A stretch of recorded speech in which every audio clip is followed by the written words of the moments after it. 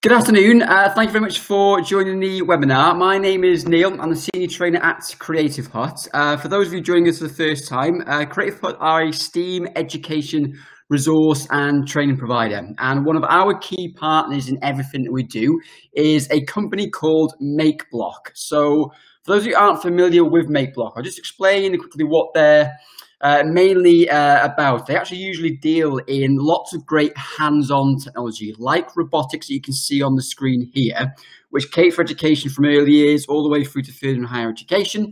But it's not just about robotics. They also deal in great technology like 3D printers and laser boxes. There's lots of different ways you can use all of these resources in the classroom. What goes hand in hand with those is their free of charge programming software and curriculum materials to help you to use it in the classroom or at home, depending on what scenario or environment you're working in. And what they've also developed to support all of this is their STEAM on Board program.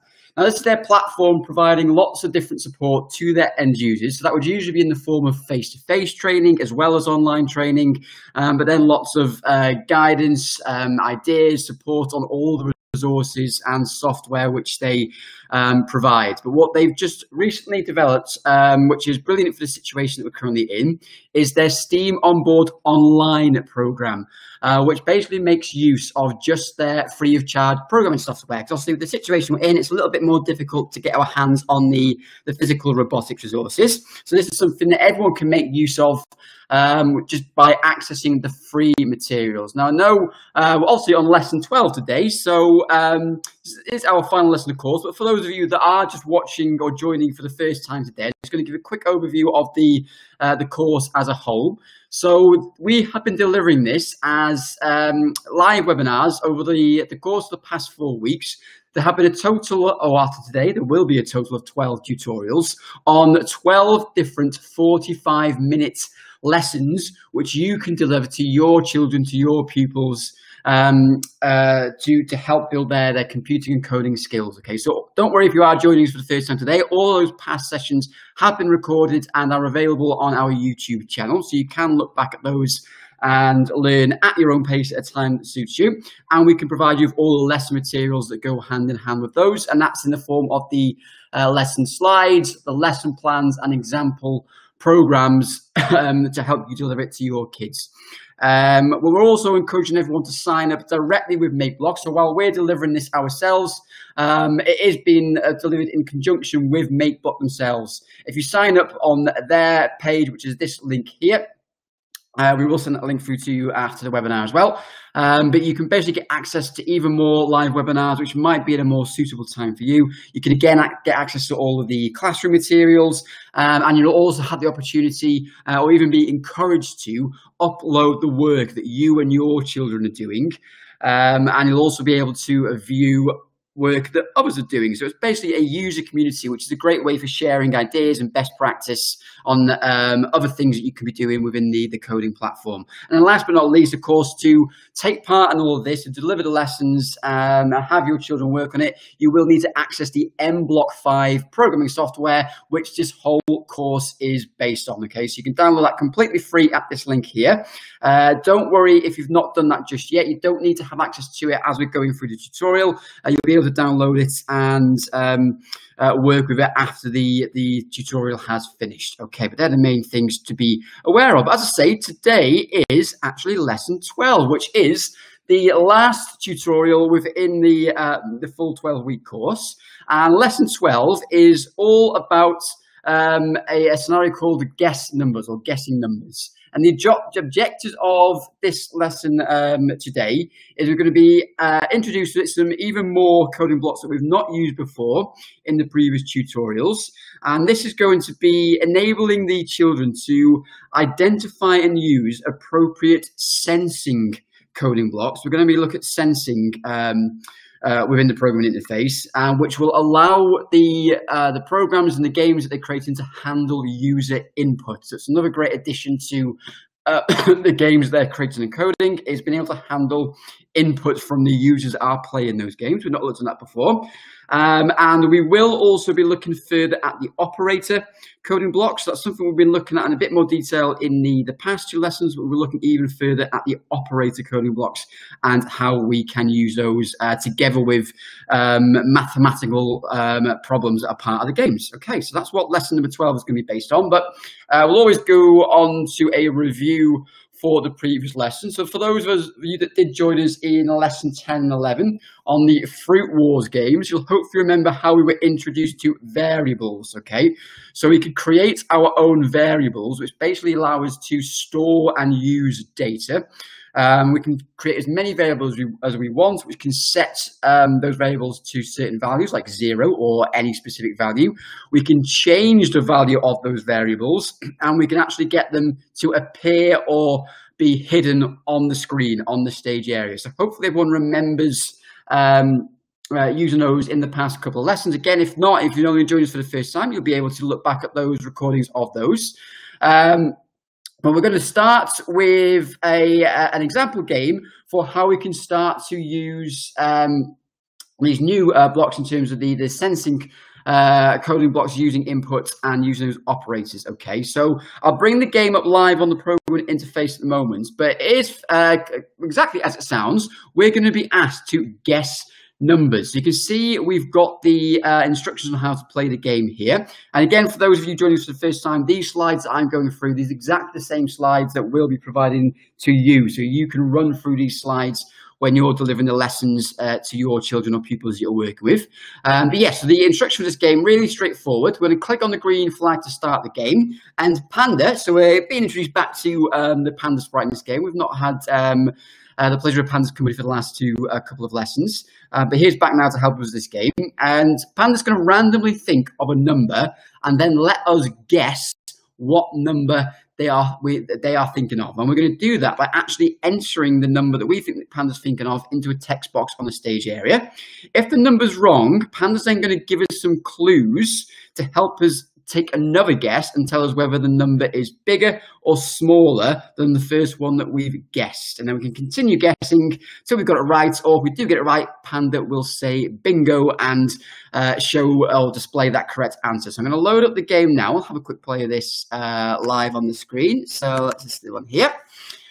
Just to take a couple of seconds to load up. So I won't go into the codes in any detail just yet. We're going to be looking at how we create all this in more detail in a moment. I just want to show you what we're working towards playing and what we're working towards the kids creating for themselves first of all. So I'm going to make this bigger on the stage area so we can see what's happening. So we can see we've got Panda in a classroom scenario today, or classroom setting. And if I click the green flag, it is going to start the game. And you can see Panda is guessing a number between 1 and 20. Sorry, Panda is imagining a number between 1 and 20, and we've got to guess. So I'm going to enter my guess into this box that's appeared on the screen now. So I'm just going to start with the number 5. Okay, let's get 5 in there. Enter. So Panda's giving me a clue that the number is larger than 5. So it's somewhere between 5 and 20 now. I'm going to go this time with 15. Oh, wow. So, okay, that doesn't always happen that way. I managed to get it on my second guess. The correct answer was number 15. But let's just play that again to see if it goes through another couple of times. So 1 and 20 again. And this time I'm going to guess 18. Okay, so number's smaller than 18. Let's go with 4. I got it again. I'm actually getting really, really lucky. You don't usually get it within a couple of guesses. I'm going to go one more round, see if I'm going to make a hat trick of guessing within 2. Let's see what I get this time. I'm going to go 19. Number's more than 19. Okay, let's try 2. Number's larger than 2. And this time let's go with 16. Number's smaller than 16, so it's going to be between 2 and 16. Let's say 8. Larger than 8, it's going to be between 8 and 16. Let's try 12. Number smaller than 12, so between 8 and 12. Oh, I'm going to be, wondering what's going to be in the middle. Let's try 10. Larger than 10, so by default, this must be 11. There we go, bingo, okay. So that is how the game works, that we're just guessing a number, and then Panda's giving us clues, whether it's smaller or larger, and gradually we're narrowing the gap that we've got to guess with to get the answers to correct. As simple as that to play the game. So now, of course, we're going to stop that and come back to our slides and start to think about how we can actually program that and create the game for ourselves. So some of the key points to be aware of in terms of the programming language that we haven't looked at before are the use of random number, comparison, and join. So these aren't anything that we've looked at in any detail in the previous tutorials. So we'll go through this step by step to help our understanding of it. But the first things we're going to be looking at is random, picking random numbers. So all of these blocks are from the operators section. So these are, the operator area is one we've looked at briefly before. We were looking at comparing numbers and seeing whether they were less than a certain number in the previous Fruit Wars games. Remember, we used it to compare the Y coordinates, so whether the coconuts or the bananas were at the bottom of the screen to then switch back to the top of the screen. So that's why we were looking at operators before, but we're going to be using these in lots of different ways now. So one of the main operators block is picking a number randomly from the specified range, okay? So we can set the range to be whatever you want. In that game demo we were looking at then, the range was between 1 and 20, but we can just make it whatever you want. And we're asking this block to help us pick any random numbers between any range, 1 to 10, 1 to 30, 1 to 100, 15 to 45, can be whatever you want within that specified range. We can then start to compare in different ways. So these hexagonal blocks we use mainly within those if-then statements. So it's helping us create, again, those conditional statements within our if-then blocks. If something is equal to something, then do this. Or if something is greater than something, then do this. So it's helping us create those conditional statements based on specific values within these parameters, within these operators block. So hopefully that does make sense just from the explanation, but again, we'll be coming on to this live to help you understand that even more. And then what we can also do is link two values together with this join block, okay? So we can actually connect two different things. We can actually be connecting one word with another word, or it can be connecting a result from something with another word. We can connect lots of different things together. Again, it doesn't quite become clear when just looking at this, but it'll all become clear when we start to program with it live in a moment, okay? We've got an example of the full program we're going to create here. We'll build this up step by step in a second, but we're basically going to be doing a process where we're using the operators together with variables that we looked at in the previous lessons. So we can actually set an envelope, so a variable of an envelope, to contain a specific number and use those numbers to say different things on the screen depending on the value. Whether the value is greater than 5, equal to 5, or less than 5, it will say something different, as you can see in these say blocks here. Okay, so again, hopefully that starts to make sense, but we'll start to work through this step by step to help clarify completely. So we're going to start coding this up for ourselves now. So I'm going to demonstrate this on the screen, but remember, of course, these are the slides which you'll have to present to your children, to your pupils, to help them work through this step by step for themselves. But I'm going to go back to the programming interface first of all. Let's make this smaller and start a new file like so. Don't need to save what I've just been working on there. Let's just start from scratch, okay? So I just need to go to my sprites section first of all, and you can see that the first step is within the Panda sprites, we want to use that standard block which we use in lots of our programs, the when green flag clicked. So I'm just finding that from the events tab area here, bringing in when green flag clicked. Next thing I want to do is create a variable. So remember again, variables are what we're looking at with helping us to create the scores within the Fruit Wars game, for example. This time I'm going to create a variable for an envelope. So it's going to be something contained within an envelope. So I just need to create this variable and name it exactly that, red envelope. Let's go to variables, make a variable and call it red envelope. I think I've got my spelling correct there, and hit OK. And you can see it's created that variable forward with all the 4 different blocks, which automatically come up for it. Okay, so that's the first step. We're then going to select the select red envelope to 0 from the variables block. Okay, so that's the first thing we need. Which is this one here, set red envelope to 0. But we're not going to keep it like that. So what we do, we want to assign a value or a number to the envelope, but we don't want to specify what it is. This is where we're going to start to bring in that random block that we were just talking about. So it's pick random between 1 and 10 into that red envelope. So I'm going to go to my operators area now, and you can see we've got the pick random block here, which I can just slot into there. And again, I can manipulate these numbers to be whatever I wanted, between 5 and 20, whatever we think is suitable for whatever code or program or game we're creating. But let's, for the time being, keep that at between 1 and 10. Okay, and next step is bringing in that if-then statement. So we're starting to create the condition that we want to be met before doing something else. So I just need to go to my control tab and bring in that if-then statement like so.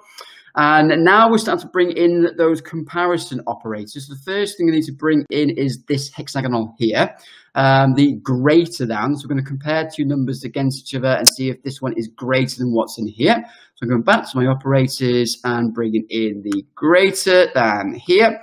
You can see what we want to do, what we want to compare against each other is the red envelope and the number 5. So we want to see if the number that's been stored within red envelope variable is greater than 5. Okay, so that's what's being set here, and then we want to compare it within this next part. So I'm going to go back to my variables first of all, bring in that red envelope into the semicircle here, circle even, sorry, change that to 5, and now I can put that operator into the if-then block as a conditional statement. Okay, and the next step is what do we want it to do? So if that value that we've stored within the red envelope variable is greater than 5, what do we want it to happen? We want it to say something. So we're going to go bring in our say hello for 2 seconds block first of all. So let's go to the looks block area and bring in say hello for 2 seconds and pop that underneath, but it's not actually that we want it to say.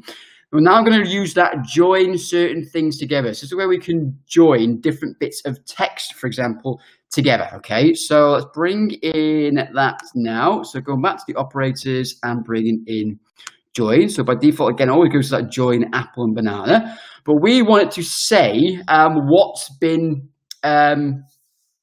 stored within the variable, what the value is stored within that red envelope value. And we're also going to imagine that that value is actually dollars. Okay, so the game we're creating is just getting lucky on receiving a certain amount of dollars. Okay, so all I need to do for the first part is again go back to my variables and say join red envelope. So that's going to state the value that is in the red envelope that has been set in this first block here. And then we want it to say this sentence here, dollars received, how lucky you are. Okay, so I'm going to do exactly that. Dollars received, how lucky you are. Okay, as simple as that. And I can now pop that into where it currently says say hello. Rather than say hello, we want it to say that. Okay, simple as that to start building that up. Hopefully that makes sense. We'll see this live in a second. And then the next steps are we want it to say different things if the value of the number within the red envelope is different. So we're going to set 2 other conditional statements for if the number is equal to 5 or if the number is less than 5. You can see you've got these 2 scenarios it suggests in here saying if it's $5 received, not bad, or if it's less than $5 received, then it's not quite as high as we want it to be, and it's good to look next time. Okay, so we can build up these next 2 parts of the code as well. And if you remember, I don't have to go all the way into creating them up from the start. I can actually right click and I can duplicate what I've already done within the first part of the program, like so. And then there's only certain things I need to change, which are mainly these operators and what we're saying in here. So I can actually delete these out and just start these 2 bits again. So again, I'm going into my operators. This time I want to use equal to. So I'm going to change equal to 5 and bring in the red envelope as well. Okay, into there. And then one more time on the last one. This time it's going to be if it is less than 5. So we'll cover it all bases. and need to bring in my red envelope variable just one more time, like so. There we go. And also, of course, want to change the text in here. So it's equals 5. We want to say not bad. If it's less than 5, good luck next time. So let's just change the text to exactly that, not bad. And on this one, better luck next time. Ooh, let's try that again. Better luck next time, like so. Okay, so you can see now we've got 3 different comparisons taking place. If it's greater than 5, equal to 5, or less than 5, it's going to do one of these 3 different things. Let's just quickly see that in action. So let's make the stage area bigger, hit green. So $5 received, not bad. So we're going straight to the middle ground there. If I hit the green again, $8 received, how lucky you are. So that's when it was above the value of 5. $6 received, we're getting very lucky. Above 5 again. $9 received, we are being extremely lucky and getting a higher. There we go. We've got $2 received, below the 5. Better luck next time. So we've got those 3 different things taking place depending on what is the value of the red envelope is being set to each time within that first block here. Okay, so hopefully again that is all becoming clear how we use these different blocks within the code. So hopefully we're all comfortable with that. But we're going to go on to something a little bit different next. So the other thing that we said we were going to be looking at using is how we can gather input or sense input and use that as part of our programs and the gameplay for those different games that we are creating. So that's what we're going to look at next. So again, something we've not looked at yet in the previous tutorials. These are found in the sensing block area. And the main one we're going to be using is the ask and wait block. So you can see you can ask whatever you want, ask a question for whatever data you want someone to input.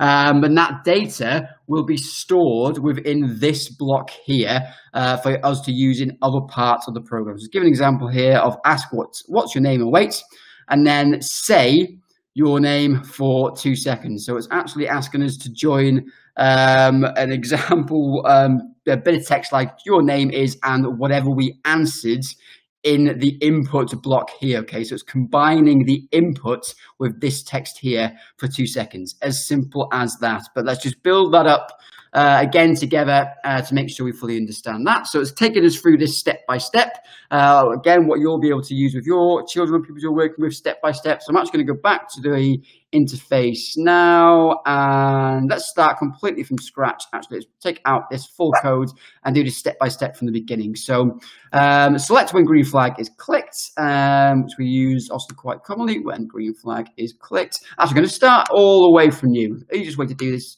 all the way from new. Don't need to save that. Start a new one. Go to our sprites, and now let's bring in that green flag clicked. And now we want to go to that sensing blocks area to find and bring in that ask what's your name and wait.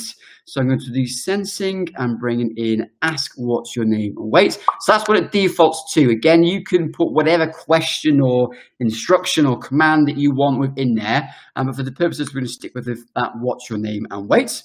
And then next step is bringing in that say hello for 2 seconds from our looks tab. So this is just saying say hello on the screen.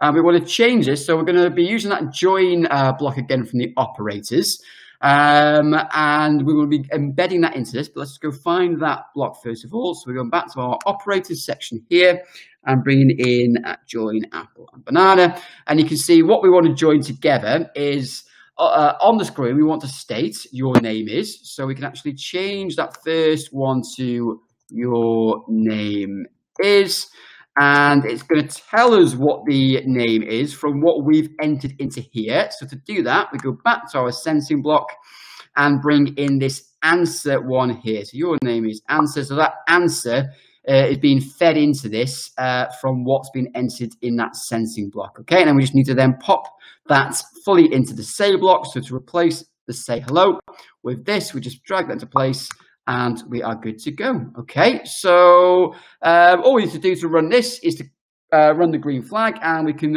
actually have a go at that now. So let's make that stage area bigger, hit green. Okay, so you can see Pan's asking, what's your name? And again, we've got this text box come up just like we were looking at in the guest numbers game. So I can say, my name is Neil, like so, and it will put that back to me. Your name is Neil, exactly as we saw in the code. So I can just expand on that, say Neil Taylor as well. Hit OK. Your name is Neil Taylor. OK.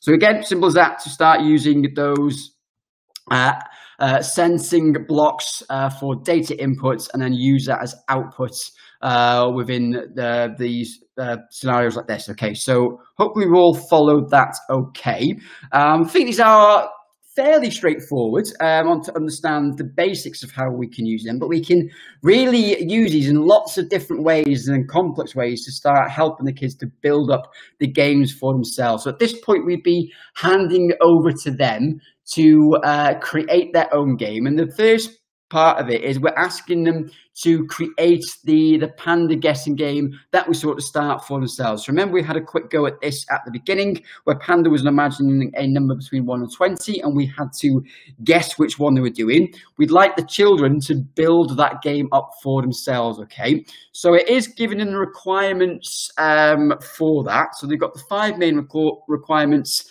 adding the appropriate backdrop to bring the game to life, being able to generate a random number between 1 and 20, and beginning the game, the player is reminded of needing to guess the range of the number and enter the number from the keyboard into that box that appears. And then if we get it incorrect, we need to give the clues on whether the number is actually larger or smaller than our guess. And then when they got it correct, it will actually say bingo and the game is over. So that's the overview and the instructions of what they need to create. So again, at this point, after going through all the previous lessons, the hope might be that the children or the pupils are confident and comfortable enough to start having a go at that for themselves, just from the instructions that they've been given on the screen here. But if not, we can, sorry, I didn't mention as well that you've also got this reference statement. So it's the sentence which they can use as a helping hand to create the instructions on the screen as part of the game. But if they don't have the full knowledge, the full confidence on building that from scratch, what they can do, of course, is use the example program for the game, which we'll be supplying to you to help them along, or again, within the full lesson plan for this that you can see on the screen now, it has got the full step-by-step instructions, which you can print off or have on the screen to help them build up the game step by step. So you can see if I go down to the right place, there we go. So while in the slide, you've got just these 2 bits to help introduce the activity and get them to start building the game up for themselves. If they do want the step-by-step instructions, you can see you've got those within the full lesson plan. Okay, so you can use these if needed to help them build up the game step by step. And just a reminder on what we were doing within that, I'm going to load up the game one more time. Let me just save what I was just working on there. And if I go back to the sprite section, and this was the main code for creating that game. So you can see, hopefully, from what we've just been doing as warm-up activities, you can see what's being used to help create that game. Again, you can see you've got the 3 different scenarios, but each time it is giving the clue. Okay. Until it actually gets the number correct. If it is equal, so if the guess or the answer is equal to the random number that's been generated here, it will say bingo and they win the game. In these 2 sections of the code here, this is where it's given them the clue of either being smaller or larger, again, depending on whether their answer is less than or greater than the random number that's been selected here. Okay, so you can see here we're combining the data input together with the operators and the variables. Okay, so again, I hope that's making sense, but we'll be supplying all this for you so you can keep on looking at this in more detail after the webinar. But of course, at this point, what we would like them to do is to see if they can take it further. So the extension task for this, it's again just keeping it fairly open and encouraging them to adapt and change the game in any way they see fit to make it better, more interesting, more difficult, or even easier. Whatever they want to change to it, give them the freedom to get creative and do whatever they want. But a couple of the suggestions here are increasing the difficulty of the game by limiting the number of times for entries and adding some sort of challenge failure. Game over if they don't manage to solve the number guessing game. Okay, so I'm again going to show you a quick example of how I've gone about that extension task. So let's just find that code now, which is this one here. Look at our extension example. Don't need to save that original game. And this is it. Okay, so I'm going to play it first of all and see if you can see what I've done. Okay, let's hit green. So guessing between 1 and 2. Text box comes up. I'm going to guess 3. Okay, numbers larger than 3. Let's try 17. So it's small, so things is between 3 and 17. Let's try 12. Numbers larger than 12. Oh, game over for me. Okay, so what I've done there is obviously limit the amount of guesses. You can see what I've done. Rather than it being on a forever loop until they get it right, I've only allowed this part of the code to repeat 3 times. So the user only gets 3 guesses to get the number correct. And if they don't manage to get it correct within those 3 guesses, it will then broadcast. Remember those broadcasting and receiving messages that we've been using in the previous tutorials. I decided to bring that into my code. So it's broadcasting game over, which is being received by this additional sprite here for the game over. So when it does receive that, it's playing the oops sound to help signify that the game has ended. And I'm also using the game over sprite with a change size effect to basically pulsate before stopping all the scripts and making the game over. So let's just see that in action one more time so you can see exactly what I was talking about. So again, guessing the number between 1 and 10. Let's try 2.